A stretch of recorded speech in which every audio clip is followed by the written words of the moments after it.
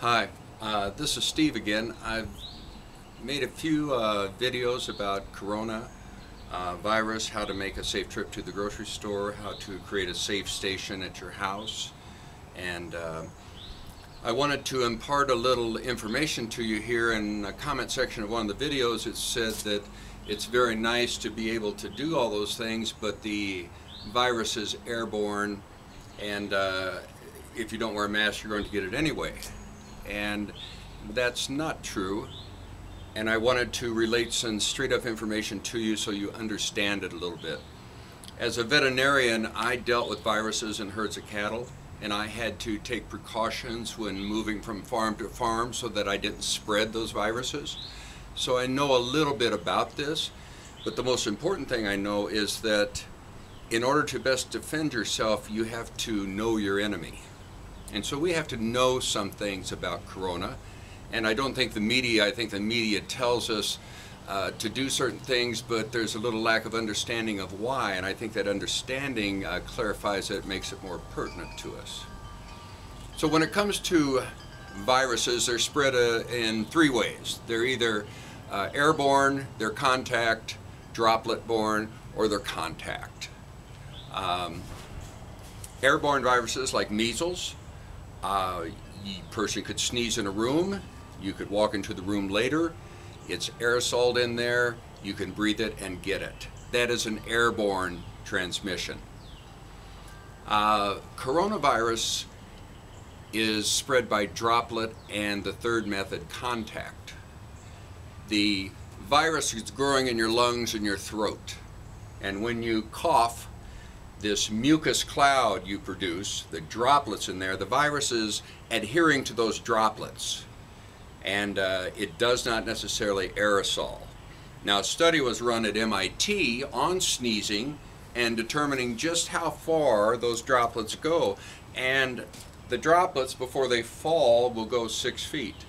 So if you're wondering why the media is telling us to stay 6 feet apart, that's the reason why.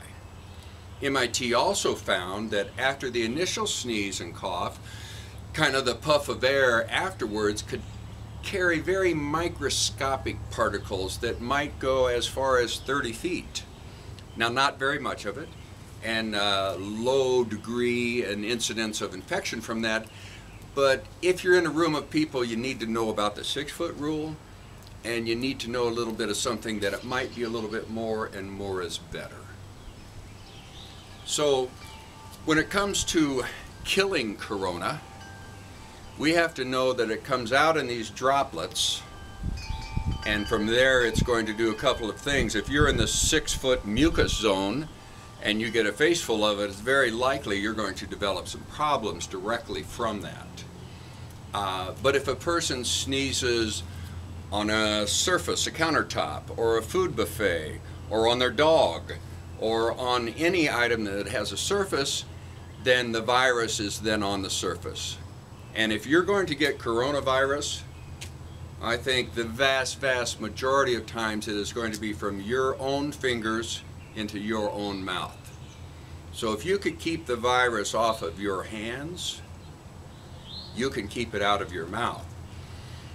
As far as wearing a mask is concerned, if you have the virus, you should probably wear a mask, because that keeps you from making a mucus cloud for somebody else.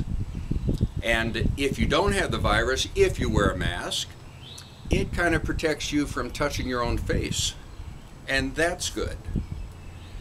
But the new study out of Iceland said that of all the people they tested, and they tested a lot, all the ones that tested positive for coronavirus, half of those people did not show any symptoms at all.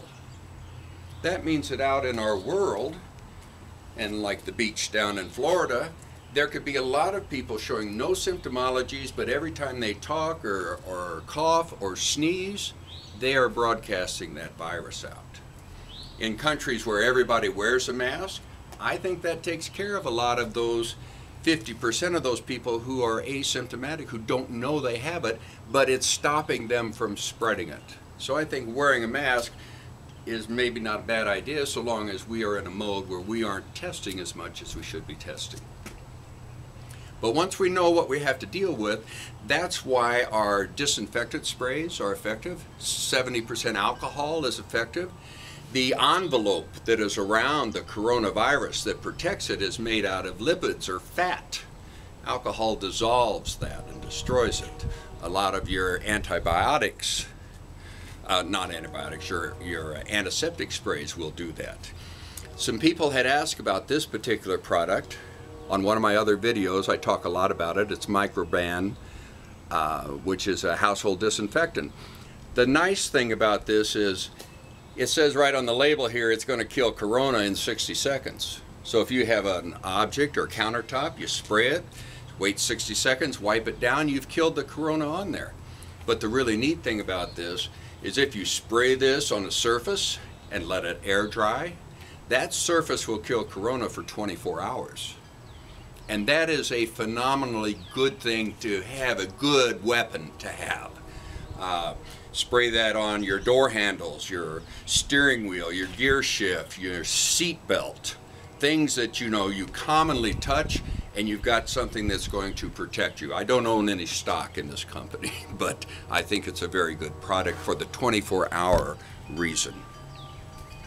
So I wanted to explain this to everyone, that you don't become dissatisfied with thinking you can fight this virus because you think it's just coming in on the air and going to drift in the cracks of the house and get you. It's not.